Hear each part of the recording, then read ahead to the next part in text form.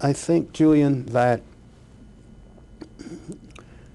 we lived in a little box. And we didn't, from where we lived in that box, and what we were permitted to see in our education, we had a very skewed view, a limited view of America. And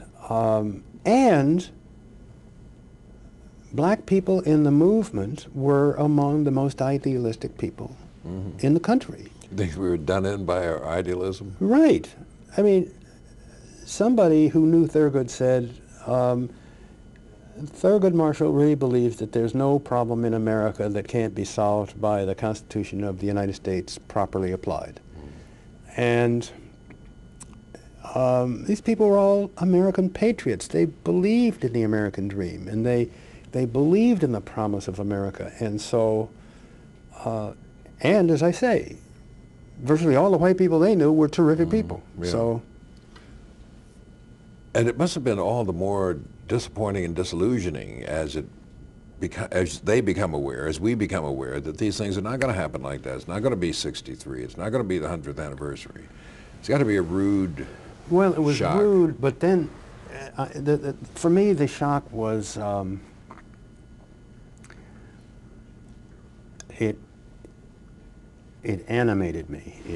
Because the shock, every fall, there was at least one violent, hideous outbreak in this evolving morality tale.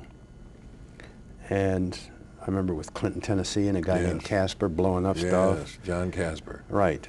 There was, of course, Little Rock. There was Plaquemines Parish in Some right little outside town of in New Orleans. Texas a year before. Right. So all of a sudden you're energized because it really was good and evil. And of course in that period you also had the Montgomery bus boycott and the emergence of Martin King. So all of a sudden, instead of getting depressed, what you're seeing is a morality tale in which black people are becoming energized.